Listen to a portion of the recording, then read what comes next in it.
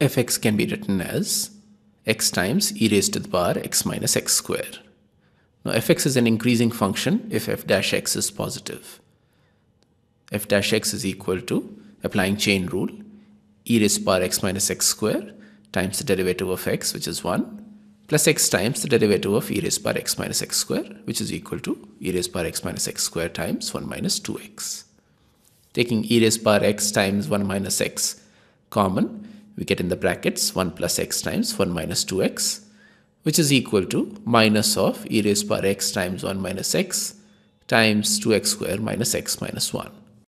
Now 2x square minus x minus 1 can be written as 2x square minus 2x plus x minus 1. Therefore, f dash x is equal to minus of e raised to the power x times 1 minus x times, in brackets, 2x times x minus 1 plus x minus 1.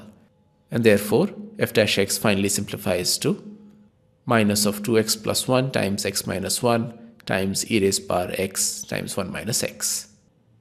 Now when x lies in the interval minus half to 1, 2x plus 1 is always positive, x minus 1 is always negative, and e raised to the power x times 1 minus x is positive.